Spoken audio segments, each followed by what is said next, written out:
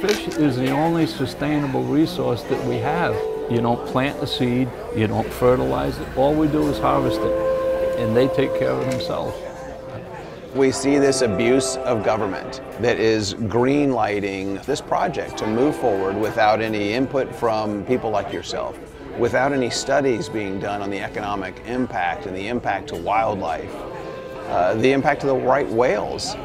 Both pile driving for the wind turbines as well as operational wind turbines, that confuses whales. It messes up their ability to navigate via echolocation and to communicate with each other. And what has happened overseas in the UK is that a tremendous amount of whales have beached themselves. This is the carcass of a fifth sperm whale that has washed up on England's east coast, becoming confused and beaching in the shallow waters of the North Sea. Since the windmill companies have been here surveying with their seismic survey vessels, we've seen a whole bunch of whales washing up in this area. I can understand an environmentalist wanting to protect fish, but if they're really serious about protecting fish, they would be up in arms about what's going to happen to the bottom, because fish depend on the bottom. Ørsted did the project. They put in turbines that wound up changing the tidal patterns and created sediment plumes 6 kilometers long and up to 500 meters wide. They can be seen from space. They took a vibrant local fishing area and destroyed it. The current lifespan of a wind tower is 25 to 30 years. Once these platforms are put in place, that ground is lost forever. So you're sacrificing hundreds of years of production of food for a 25-year plan that is bound to fail. They haven't worked anywhere in the world.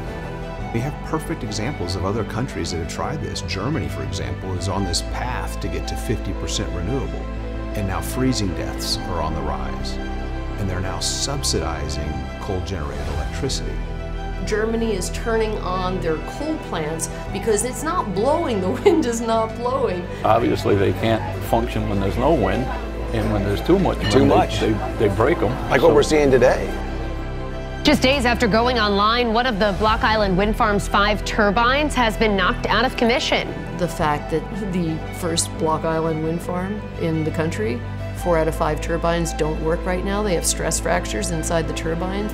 The 2 cables that they put in 2016 under the ground came undone 8 months later, and they're still 5 years later trying to figure out how to get them back in the ground. I think when it's all said and done, these things are going to prove to be an environmental catastrophe.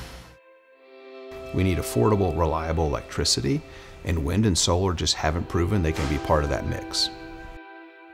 People want a quick solution. There are no easy solutions.